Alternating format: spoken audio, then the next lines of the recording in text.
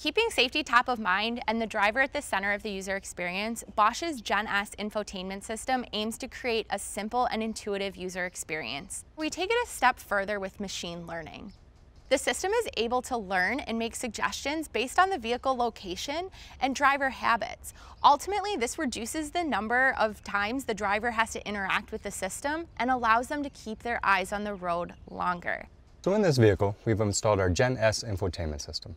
That infotainment system brings a nice big 10-inch display. That offers some opportunity for us.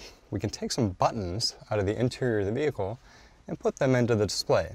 When you take those buttons away from the traditional panel here in the center and you put them in display, you've taken something that's now one button press away and you made it 2 or 3. But we have a solution for this problem.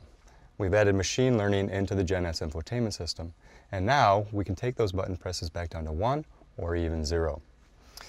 We do this by logging all the context of use of your interaction with the system. When you press a button, we log the location, the time, the day of week, and many other parameters. We offer that to you proactively. And this way you don't have to search through a lot of menus in the system to do what you want. Now the system knows what you want and can do it automatically for you. So for instance, a typical morning drive for me is dropping my kids off to daycare. And with that, they would listen to kid songs on the way to daycare.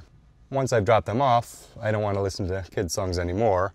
And on my way to work, I typically listen to my particular FM station.